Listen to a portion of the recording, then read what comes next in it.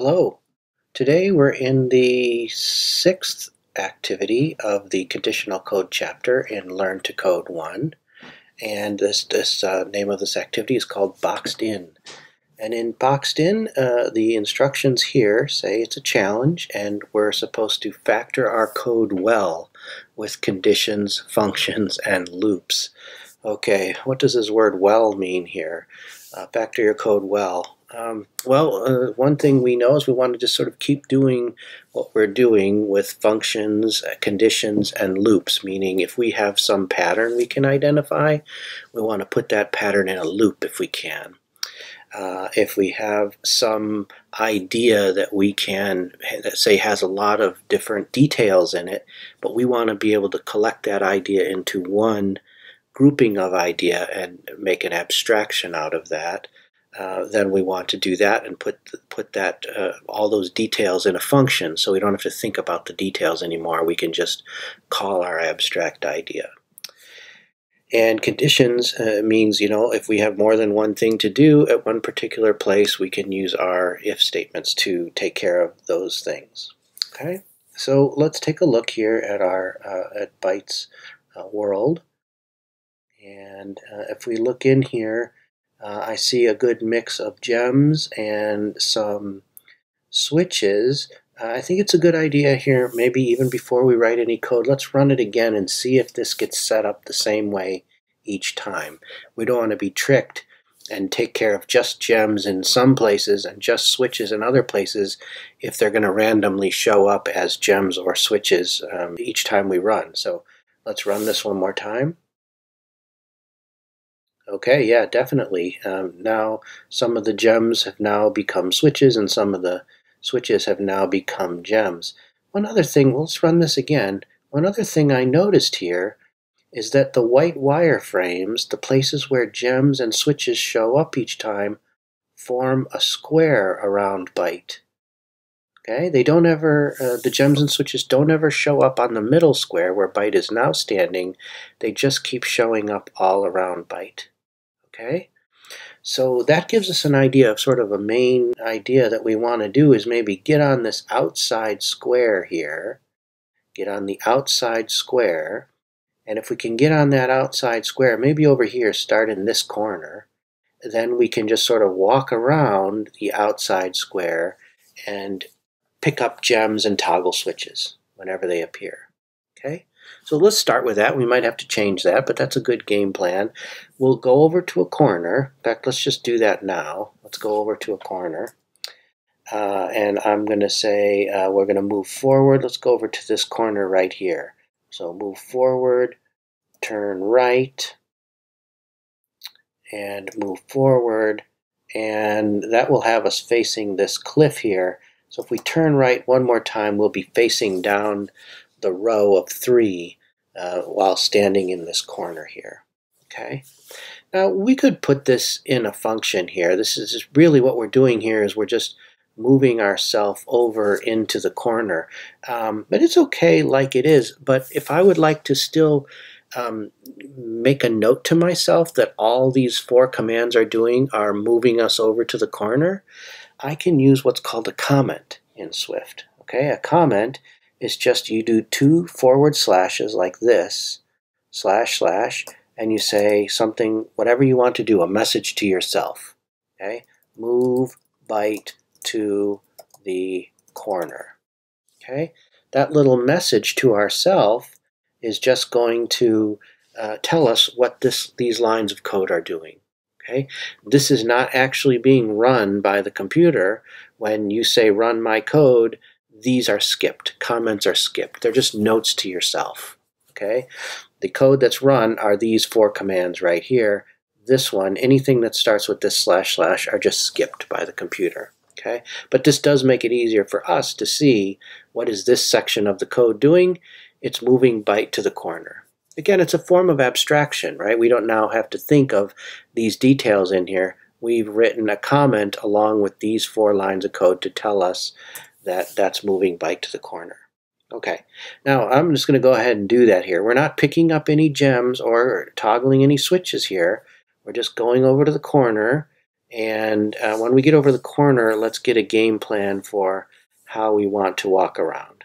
Okay, there. He's sad, but he shouldn't be sad because he's in a good place to do some good work. Now, as we go around the corner, we're going to want to be toggling switches and picking up gems if we need to, right? Just like we've done in the past. We're going to want to, as we step on every one of these tiles, we're going to want to check it and see if it's on a gem and we'll collect it, or if it's on a switch, a closed switch, we'll toggle it.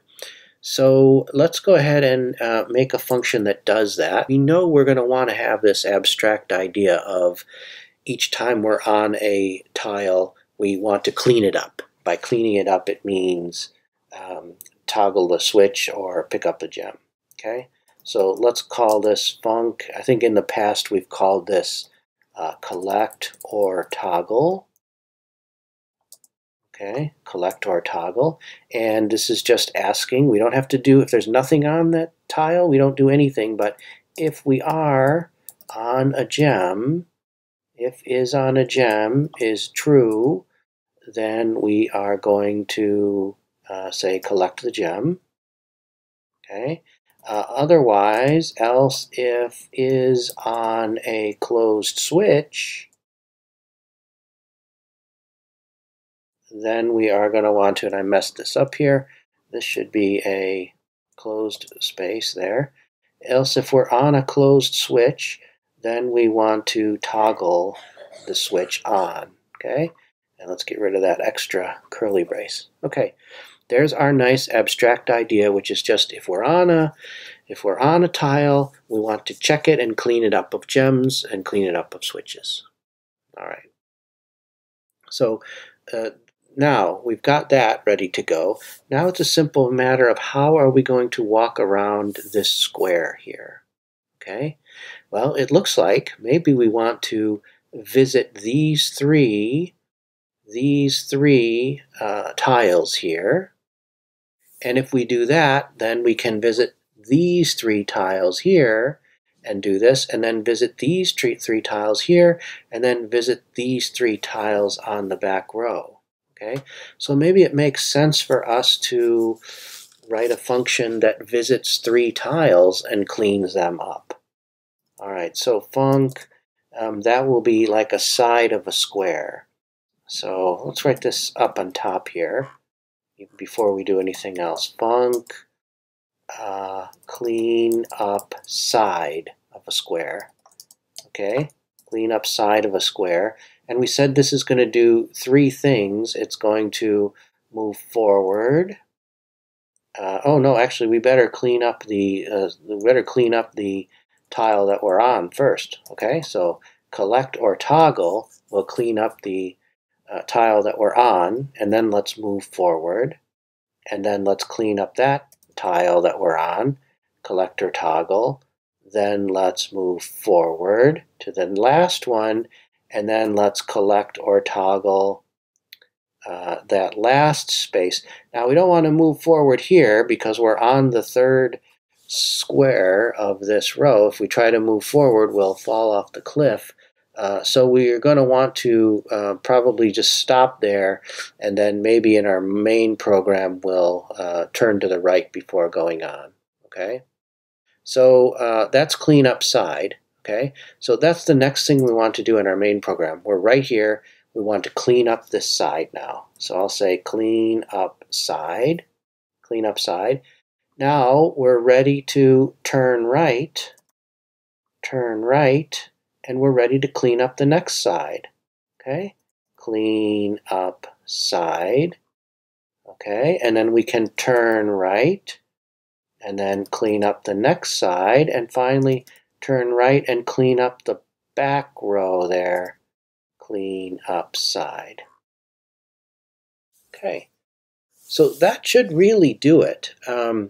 Did anybody, as we were doing this, think, oh wait, there's something a little bit wrong here? There's something a little bit wrong. Did anybody see that? Okay, I'm going to draw a picture here that shows you what clean up side does. And I'm going to circle the squares that bytes cleans up in every clean up side. Okay? So let's circle these three because he cleans up these three. He does 3 collector toggles there. Then he does these 3 here. Then he does these 3 here. And finally he does these 3 here. Okay. Do you see how if we write our code like this, we're actually cleaning up the corner tiles more than once?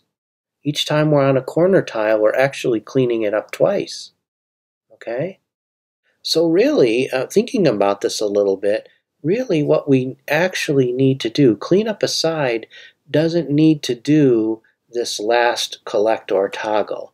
It can just move to the last one and be ready, because the next time, so I deleted it in clean up side here, because the next time when we clean up side, it's going to start with the collector toggle that will be handling that case. Okay? So now what we're doing, I'm going to redraw this now. Now what we're doing with each of our clean up sides is we're doing these, and these here.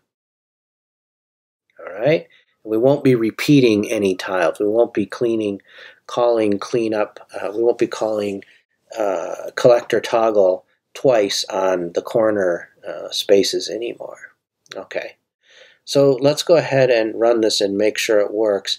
I also see that there's a possibility we've got some repeating code in here, right? Which is probably a good candidate for a for loop. But let's see if this works now, and then we'll fix that in a minute if this is all working fine. Okay, he's moving himself, turn right, moving himself to the corner. Now he called collector toggle, move forward, collector toggle, move forward. Now he's calling collector toggle, move forward, collector toggle, move forward, a turn right.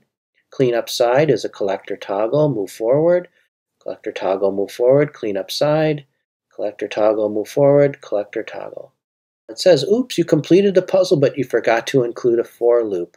Let's see if we can do it here by including a for loop instead of these right here. Okay, so in here, let's go ahead and make a for loop.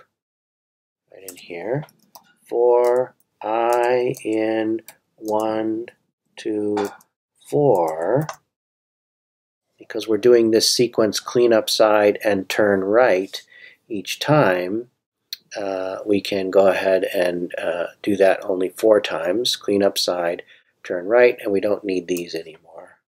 There we go. Now we're sort of ready to go here. We have just a short sequence of commands that move us to the corner, and then we have a single for loop that reads very well. It says, for each of the 4 sides, we're going to clean up that side and then turn to the right. Okay? Okay. Let's go ahead and run this just to be sure, and I'm going to run it by stepping through my code. All right, here's a comment that says move byte to the corner for these commands, which move them to the corner. Now, I is 1 in our for loop. We're cleaning up a side, which calls collect gem, move forward, collect gem, move forward. Then we're going down to the second time in our for loop where I is 2. We turn to the right and we call clean up side. Clean up side says collector toggle, move forward, collector toggle, move forward. Then we come here, we turn right, and a third time through the loop, clean up side, calls collector toggle, move forward, collector toggle, move forward, and then our for loop, we come back to the for loop, we turn right, and we call for I is equal to 4 this time. We call clean up side, which collects our toggles, then moves forward. Collector toggle, does nothing there, move forward, and collector toggle, or move forward, turn right. Okay, so he did it. Great. You know what? I'm thinking this might be fun. What we did last time. How about this? Let's add one thing to our code here just for fun. How about if byte is on an open switch, let's have him turn around, all the way around. Do a 360-degree spin. Okay, so let's make a function that does this. Func spin 360. Function spin 360, and all it's going to have is a for I in 1 to 4. For I in 1 to 4, let's turn left. He's going to spin to the left. Okay, that gets him facing back the way he was. This is just part of just a fun thing to do here. So now in collect or toggle, right, we have a third case here. He can either be on a gem, he might be on a closed switch. We took care of those cases. Let's take care of the case where he's on an open switch too. Else if is on open switch. If he is on an open switch, we're going to do a spin 360. Okay? Spin 360 will get called. And spin 360 just does a for loop where he turns left 4 times. All right, so to watch this happen, we're going to do this one in fast, at least faster here. Let's run it faster and see if byte spins. Here he comes. He's got one right away. 1, 2, 3, 4. There we go. Toggles the switch still. Picks up gems. Toggles the switch. Here comes a spin. 1, 2, 3, 4. Good job, byte. Toggles the switch, and so on. All right. Nice job. So just to review here today, what we learned here is that what it means to factor our code well is to break it up into abstract ideas. Like we have an idea of collect and toggle, where all the details in here, once we've got this code written, we don't need to worry about it. We're just going to, deal with whatever treasures are on a certain tile. We've got the abstract idea of spinning 360, and we've got this idea of cleaning up a side. We could have written this in a for loop, by the way, right? We could have easily written this in a for loop. We could have done this. For I in 1 to 2, because it's a repeating bit of code, we could take this, bring it down here, and wipe this out. That's perfectly fine. Would do the same thing. So clean up a side just takes care of two out of the 3 sides, and then we're going to turn right each time. So our main program, after we move byte to a corner to get him set up, is we have a simple for loop that just says clean up each of the 4 sides, and in between cleaning up a side, we turn right. Okay. The other thing we learned is a comment. Okay, this comment right here, // 2 forward slashes, says we can write a message to ourselves or anybody who reads our program. It's a little message and tells us a little bit about the code we're going to put in there. Okay, so in this little message we say move byte to the corner because that's describing what these 4 commands are doing here. Okay, we could put a comment here just as well. We might say something like collect, toggle, and spin all the way around the outside square. Okay? And that would leave a little message for us that that's what this little bit of code is doing here. Again, this is not being run. When we run it, the sequence of commands are skipping right over that, but it's just a little note to ourselves. Okay. Good job, everybody. We'll see you next time.